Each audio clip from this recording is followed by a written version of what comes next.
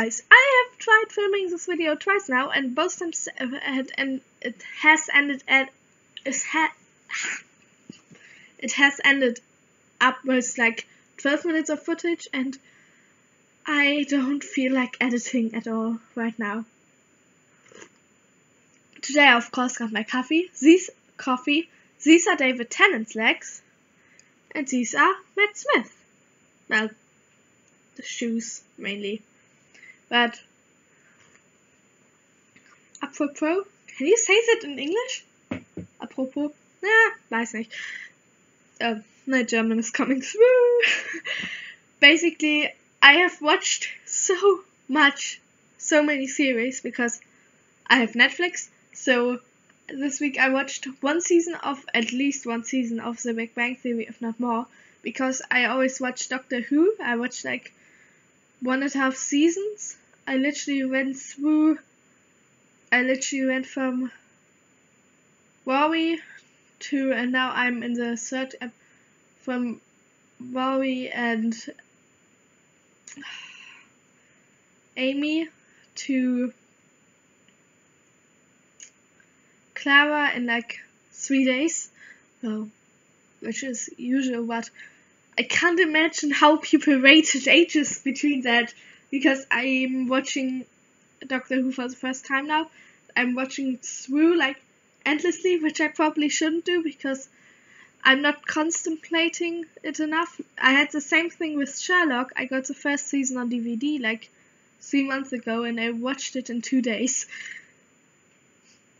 Which isn't good, because I always say, and I've recommended it to friends and my family a lot in the past 3 months, and I always say, you watch one season, and you watch one episode a day, and then you wait at least a week, and you have to contemplate every single scene, and think about it a lot, and then you're allowed to watch the next season, because that's kind of how the shows are.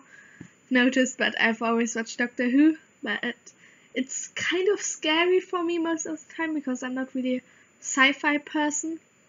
And then directly after that I watched The Big Bang Theory, so I kind of will chill down and I don't dream about the monsters before I go to bed. I had the same thing with How I Met Your Mother. I watched 1.5 seasons, I watched the entire 9th season, and a few episodes from the first, which I hadn't seen in German before, because I'm in Germany and I can watch Netflix with German and English now, I can decide. But the subtitles are always in German, which is kind of annoying. Well, almost always. Oh well. And I also watched like 3 episodes of Sherlock, which isn't good, but yeah. I wrote an essay this week, which I guess is for some people usual, but for me not. For me it isn't. But it was a reflection to my class trip to Italy, which I came back from the Friday before last Friday, so the last Friday of September, I guess it was. 16-hour bus drive, and I sat on my own, which I know people who always have kind of, I guess, friends don't know the feeling, but if you sit on your own in a bus ride, you might have a lot of space, but you do feel quite lonely, because we were on a trip with 67 people. Yep. And we had 70 places on the bus. Then you're one of the 3 people that sits alone. That is sad. And I was basically the person nobody sat next to, which is kind of sad. But I sat right behind 2 friends of mine, and I kind of slept like 10 hours on the bus trip, because we always stopped every 2 hours or 3 hours for a toilet break, basically. So it was always like, go for 3 hours, fall asleep, go again for 3 hours. And I missed something because we went through Austria, and at the moment on the Austrian-German border they control it for migrants, for refugees, and we had a refugee in our class, and he had been to Germany for like not long, like 3 weeks, and then my teachers basically had to convince quite a lot of people that he was allowed to come with us, and he apparently had a panic, and I wasn't asked to leave the bus. Apparently everybody had to get out, get checked, show all their papers, or basically a passport, and then get into the bus again, and that is like 3 in the morning, and I missed it. I completely missed it. I don't know how, but somehow they didn't notice me sleeping, and I had 2 places, so I was like sitting across, and I missed it, and I can't remember it.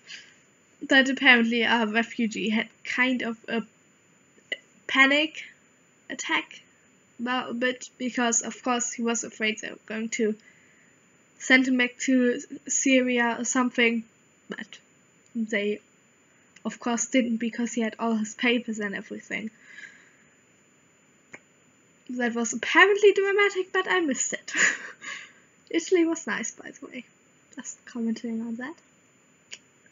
And on the trip I had this box and another box filled with sweets. This one mainly biscuits. And then when I was back, I hadn't eaten a lot of them. I didn't eat a lot on the bus trip anyway, because we ate right before we left at like 6 p.m. and we arrived at 9 a.m. So then I had breakfast when I was back home. But I ate some sweets, but not a lot. So I told my mom I have like this box of sweets.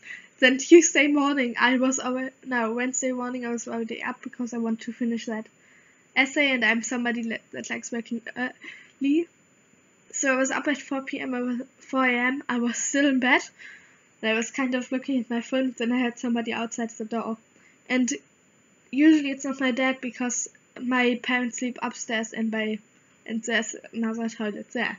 But most of the time, if I hear somebody really early in the morning, it's my mom, because she often falls asleep on our couch or sofa, and she often likes working at weird times, like from 2 a.m. till 4 a.m. just for instance.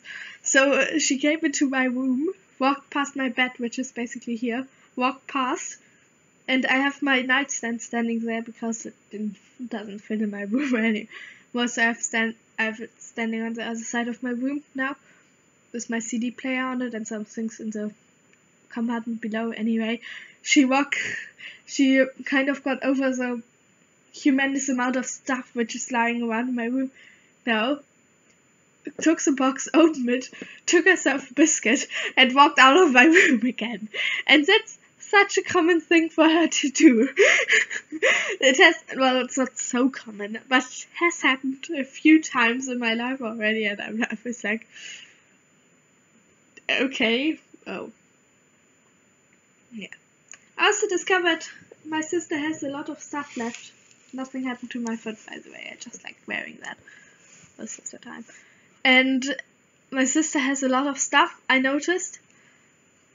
And she's currently in Australia studying, so she left most of her warm clothes, because last year she studied in Scotland, so we now have like 6 pairs of woolen socks and stuff like that. But she also left a onesie. So, yep, I'm sitting, bottom part of me is onesie right now, and top part is like nice shirt. I'm already getting into the YouTuber thing, I guess. Yeah, that is basically what my life has been like. I hope you enjoyed it. I'm sorry, but this video isn't really edited. I'm not a good editor, and I don't have much time. I'm taking part in like I guess university, where you can go if you're year 11 to year 13. So that's what I'm doing from tomorrow on for the next week. I will report about that to you next week. Bye. See you next week.